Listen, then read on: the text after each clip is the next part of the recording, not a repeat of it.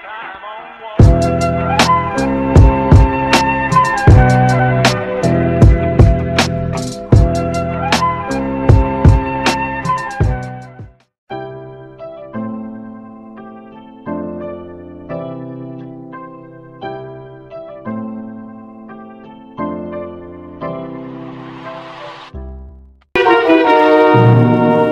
now, back to Box 13. It was Thursday when I received a letter from Maria through Box 13. Some of the letters I get are from cranks.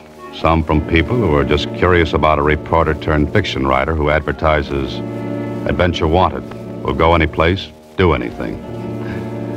But with this one, it was just like Susie said. Gee, Mr. Holliday, it doesn't look like one of those crank letters or somebody that's just curious, thinks you're crazy or something. How can you tell, Susie? Oh, I don't know. Maybe it's just female ignition.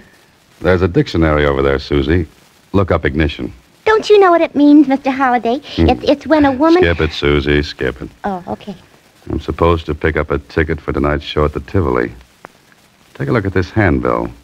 Torino. The Great Torino. Like his look, Susie?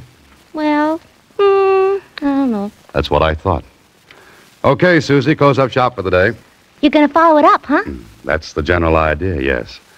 I want to see what Maria has on her mind and why she's afraid.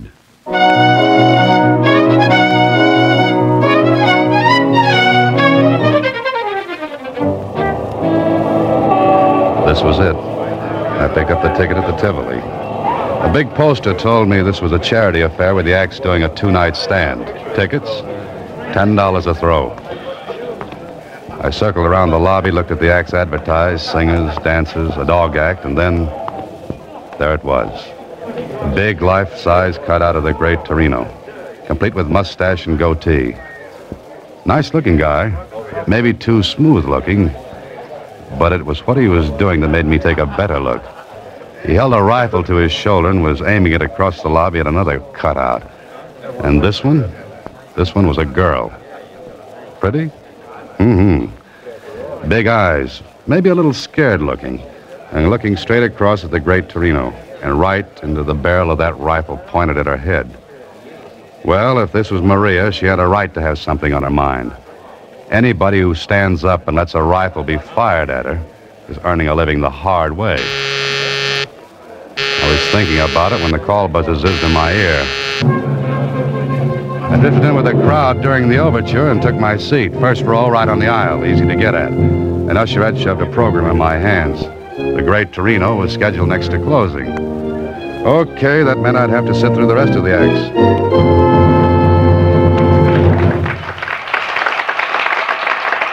I did. A little skipping.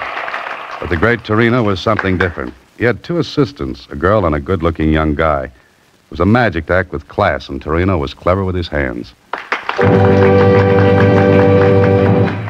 He did a trunk effect that was really great, and the girl who helped was the same girl whose cutout was in the lobby. Torino tied her with a rope, slipped a big canvas bag over her, then locked her in a trunk. He fired a shot, and bang, the girl came running down the aisle. And the trunk she was put in, well, empty. All done in a split second, too. The Great Torino took his bow, but I noticed something. When he reached out to take the girl's hand and bow with her, she managed to be busy at something else. Okay. She didn't like him. He gave her a funny look, then walked to a rack and picked up a nice nickel-plated rifle. I sat up in my seat because the girl threw a quick look at me and a tiny nod. No one would have noticed it but me. I looked back at Torino. He was speaking. Ladies and gentlemen, I wish to call your attention to my final effect. A most dangerous one. So dangerous that few illusionists will attempt it. The history of the magician's art has recorded several deaths during the feat. My assistant will go into the audience now and select a committee of volunteers who will please come upon the stage. Maria, if you please. So the girl was Maria. I guess my cue was to be selected as one of the committee. I raised my hand. She picked me. I went on the stage with 4 others from the audience. Stood there while Torino went to the footlights and spoke again. Please, the music. No music. Please, no music. Thank you. Now, ladies and gentlemen, I shall give the gentlemen of the committee this rifle. It may be examined thoroughly. Also, 3 bullets, which they may mark later for identification. Gentlemen, the rifle. And here, the bullets. Please mark the lead in any way you choose, unmistakably. We took the rifle and the bullets. And the Great Torino, well, he had the audience sitting on the edges of their seats. No one knew exactly what was going to happen, and Torino wasn't going to tell them until the right time came. Then one of the other men on the committee spoke to me and... Bullets look okay to you? Yeah, as good as any bullets can look. 22s, huh? Yeah. How do we mark them? Initials? Yeah, good idea. The 3 of us cut our initials in the lead. That all right with you, mister? Good. How about the rest of you? Suits me. I've got a knife here. Yeah, let me see the rifle. Yeah, sure, here. Rifle look okay? No gimmicks? Well, not that I can see. All right, my initials are cut in the bullet. You want to cut yours? Oh, yes. I cut my initials, DH, in one of the bullets. So we had 3 bullets with initials cut in the lead. No chance for substitution. Then Torino took the rifle and the bullets. Thank you, gentlemen. Grazie tanti. You are satisfied? Sure, I am. Yes. Good. Now, if you will all watch closely, I shall load the bullets in the rifle. So, and what is your name, sir? Holiday. Good. Then, Mr. Holliday, if you will please hold the loaded rifle until I am ready for it. Oh, sure. In this way, there can be no trickery. Ladies and gentlemen, you saw me load the marked bullets, yes? So, and you have the loaded rifle. Good. Now, ladies and gentlemen, may I introduce once more Maria. Maria? The young lady is as courageous as she is lovely. Maria, you will take your place, please. Mr. Holliday, would you care to shoot at Maria? Oh, no. No, thank you. Then that leaves it up to me. No. The rifle, please. Oh, here you are. Thank you. Ladies and gentlemen, I shall ask for complete quiet. Thank you. Maria, you are ready? Yes, I'm ready. The Great Torino walked to the other side of the stage. He raised the rifle to his shoulder, pointed it at Maria. She was pale as death. Her arms were tense, tight. Perspiration stood out on her forehead, and on mine, and on everyone in the audience. Then, so help me, this is what happened. A bullet appeared between Maria's teeth.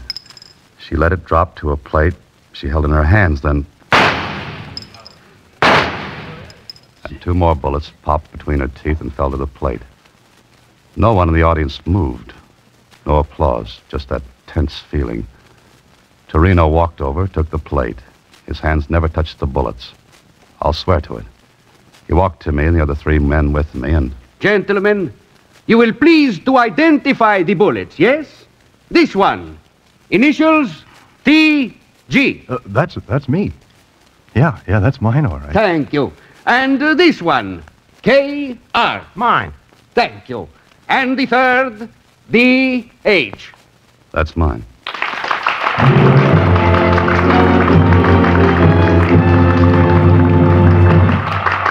How did he do it? I don't know. All I know is that when I walked off the stage, Maria managed to get a note into my hands. When I read it later, it asked me to meet her at a little coffee shop about 3 blocks from the theater. All right, that's what I did. We sat in a booth, back out of the way, and Maria talked. Thank you for coming, Mr. Holliday. That's all right, Maria. I saw a great act, but what am I doing in it? You can help me. Please help me. How? Doing what? You can keep Torino from killing me. More coffee? Didn't you hear me? Oh, sure. Sure, but I don't get it. You saw the act. The rifle trick. Yeah, it was great. Then you must see how easy it would be for Torino to kill me while doing it. Slow up a little, Maria. Let's start from the beginning. All right. You saw the other assistant. You mean the good-looking kid? That's Billy. I love him and he loves me. Then what's your problem? Torino. He hates Billy, and he hates me for loving Billy. Jealous? Insanely. Well, quit then. I will, after tomorrow night's performance. But why wait if you're afraid? I won't be afraid if you're there. What could I do? Be on the committee again. If I think anything's wrong, I'll signal you. And then? Do anything. Drop the rifle, but don't give it back to Torino. Now, wait a minute. How could he kill you? He'd claim it was an accident. 3 magicians or their assistants have been killed accidentally doing the trick. The mechanism of the gun goes wrong. Giving away secrets, Maria? I have to. There's a mechanism in the breech of the gun. It drops the real bullets down into Torino's hand when he closes the breech. Oh, then I get an unloaded gun. There are blanks in it. The mechanism substitutes them for the real bullets. That's good. And he slips the real bullets to you. Yes, when he takes my hand to introduce me, And you slip them into your mouth. while the audience is watching Torino and the rifle. I see. Maria, Yes, why don't you go to the police? Torino would know. He'd know. How? He watches me. Then aren't you afraid he's watching now? No, not tonight. I slipped away. I don't think I could manage it again. Don't you see, Mr. Holliday, you're my only chance. I saw your ad in the paper, box 13. You mean the police would ask him questions, and he'd lay low until he got the chance to... Yes. Will you be there tomorrow night, Mr. Holliday? Look, I have a ticket for you here. The same seat. Please. Please. All right, Maria. I'll be there. Thank you. Thank you. And we'll try to keep the trick from being trumped by the Great Torino.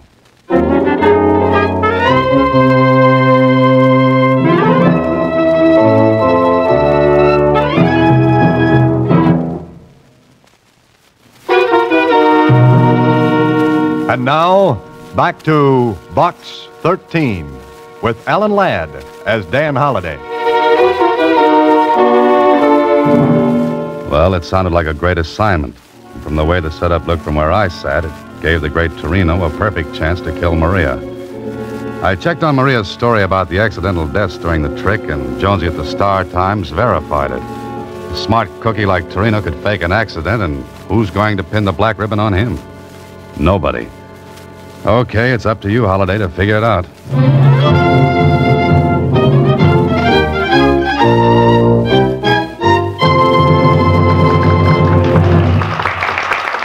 The next night, I sat in the same seat and watched Torino go through his act. The trunk thing, still great, knocked the audience off their seats. Me, too. Couldn't figure it. But the big stuff was still to come, the rifle trick. I went on the stage, kept my eyes on Maria. I marked one of the bullets again. Oddly enough, Torino didn't seem to recognize me. That was all right with me. And now, ladies and Torino went through his same spiel, word for word. I kept my eyes on Maria. But it was though she'd never seen me before in her life. She looked, well, it sounds silly, but she looked hypnotized. Then I heard Torino saying to me, Mr. Holliday, would you care to shoot at Maria? "No, thank you." Torino looked at me hard. My name and my face together might have tipped him. There was a funny look in his eyes. I stared at Maria. Not a sign from her. Maria, you are ready? Yes, I'm ready. I relaxed a little. She hadn't given me a sign. Everything was all right, and then... Maria! Maria! She dropped. Maria dropped. And right between her eyes was a little round hole.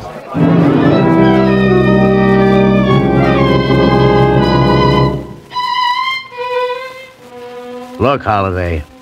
Is that straight, that story? Sure it is, Kling. She was afraid she'd be killed. But you say she didn't give you a high sign. No, she didn't even look at me. But she told you if there was anything wrong, she'd tip you. Yes, but she didn't tip me. Okay. Sergeant, Yes, sir, Lieutenant. get Torino over here. Yes, sir. All right, Joe. Lieutenant Kling wants you. Got any ideas, Holliday? I'm dry. Bone dry, Kling. What about this guy, Billy, she told you about? I told you. I tell you, it was accident. Something she was go wrong. Please. Quiet. Now it is look. Accident. She's wrong accident that happened. I am an artist. You tell me I do something wrong. No, it is wrong. Holy Accident. mackerel. I tell you Sergeant. a million times. Sergeant. Yes, sir. Put this guy in his dressing room and keep him there until he blows off that head of steam. But watch his door. Listen to me. And the window from outside. Yes, sir. Come on, Houdini. Come on, get going. It's funny, Cling. I'm hysterical, I don't think. What's funny? The girl, Maria, I don't think she knew me tonight. She looked right at me, didn't give me a tumble. Yeah? So? She told me she'd signal me if anything was wrong. I don't get it. But it looks as though she She what? deliberately let Torino fire a gun she knew was set to kill her. That makes great sense.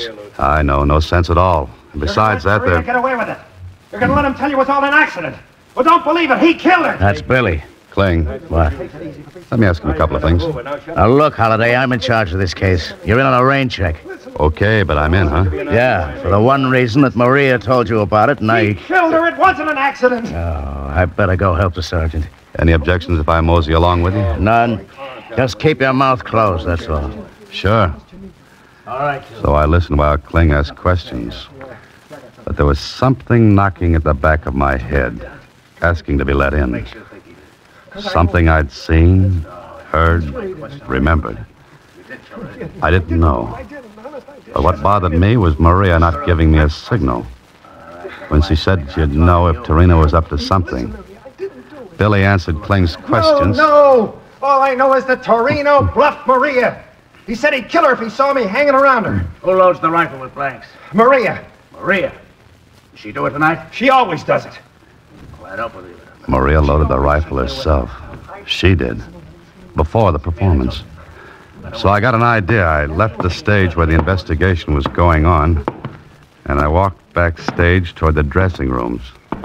I wanted to talk to Torino, but there was a large blue cop sitting at the door. He looked at me and... Well, Holiday, Oh, hi, Murph. I feel lousy. No, that's too bad. Say, think I could talk to Torino? No. Oh, now, look, you can watch and listen, tell Kling everything that goes on. Playing detective, Holiday? Nope, playing a hunch. What about? Why not listen and find out? And if you learn anything, tell Kling. And you might learn something good. You mean something that might break the case? Yeah, might. Oh, well, What's the matter, Murph? Can't you use a couple of stripes? Hi, sure. Oh, okay. But I'm standing right here, understand? Sure. Right. Hey, you, get up and... Oh, brother, look. Ain't nobody gonna ask him no questions. No, I don't think he's in any shape to answer. A promotion, you say? A promotion?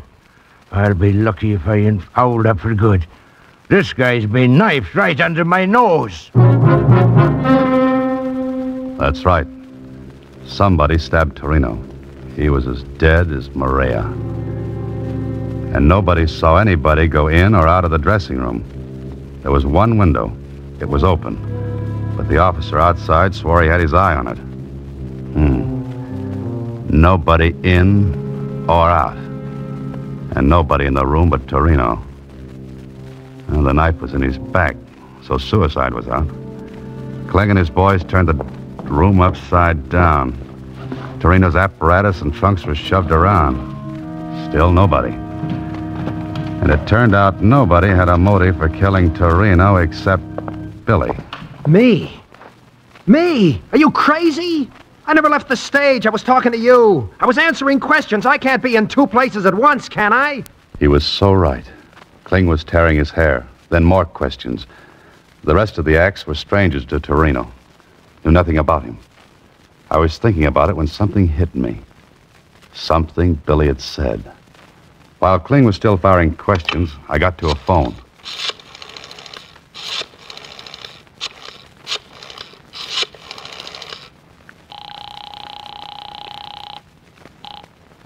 Hello? Oh, hiya, Kenny. Still running that private eye? Swell. Do something for me, will you? Okay. Put a man on the Tivoli Theater right now. and get him to tail a guy named Billy. Huh? Here's what he looks like. About 5'9", stocky, light complexion, wearing gray suit.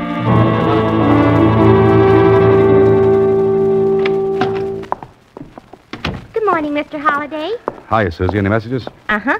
The detective agency called. And what? What's the message? Oh, I wrote it down in shorthand. Here. Trailed Billy in shoe. No, wait a minute. Ooh, terrible ink. I got it. To insurance company this morning. He placed claim for double indemnity policy for his wife, Maria Baker. Hey, wait a minute, Mr. Holliday. That's not all. That's enough. I'll see you later, Susie.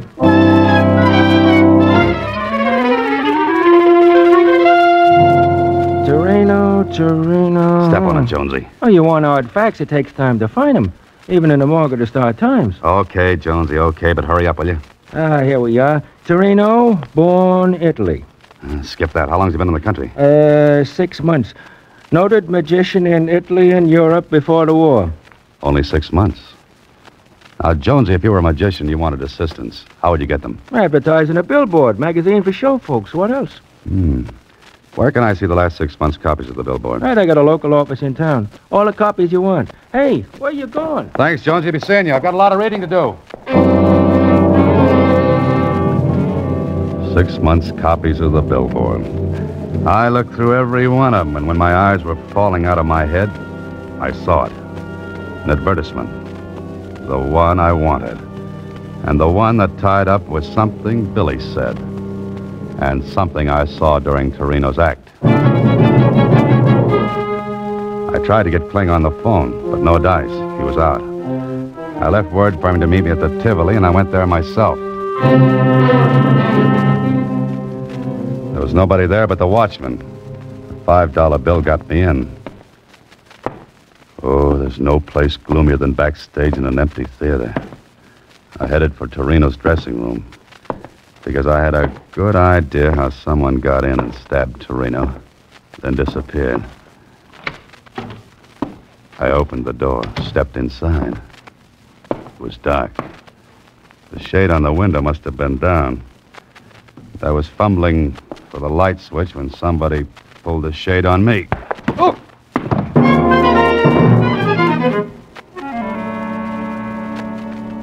Got any idea who slugged you, Holliday? Yeah, Kling, I have. All right. Who? Billy, maybe. No dice. He didn't come near this place. We had a tail on him. You know about the insurance? Sure. But he couldn't have killed his wife because she loaded the blanks into the gun. Uh-huh. And the medical examiner's report on the bullet that killed her? What about that? 22. No initials on it? No, none. So it looks like this Maria deliberately planned her own death. It wasn't an accident. If it had been, the bullet in her head would have been marked. Kling, put out a dragnet. For who? For the one who slugged me. Now cut it, Holliday. If you know anything, spill it before I lose my temper. Who do you want to pick up? Here's a description. Young woman, about 26. 26. Brown hair. Brown hair. Lovely blue eyes. Blue eyes. About 5'2". 5'2". Worked as a magician's assistant. Hey, what are you giving me? That's Maria. Uh-huh, Maria. She's dead, you dope. You mean her twin sister's dead, Kling? Twin sit. What are you talking about? The trunk effect Torino worked could have only been done with twins. Billy tipped me off on it. Billy? Sure, when he said nobody could be in two places at once. And Torino advertised in the billboard for twins. You aren't dreaming this. Put out a dragnet for Maria. Who stabbed Torino? Maria. She got her twin sister to take her place in the rifle trick last night. That's why I didn't get a signal from her. The sister didn't know me from Adam. Now, look, Holliday, we searched this dressing room. There was nobody in it when Torino was stabbed. Maria was here. Look. False back in this cabinet. Good old magician's gimmick. She was here all the while. Maria and Billy took out an insurance policy on her and planned to make me the patsy. Because I'd testify that she told me Torino hated her, that she was scared. Torino was knifed to keep him from spilling about the twins. Billy was in the clear on that, because he had an alibi when Torino was killed. Okay, Kling? Okay. We'll put out a dragnet.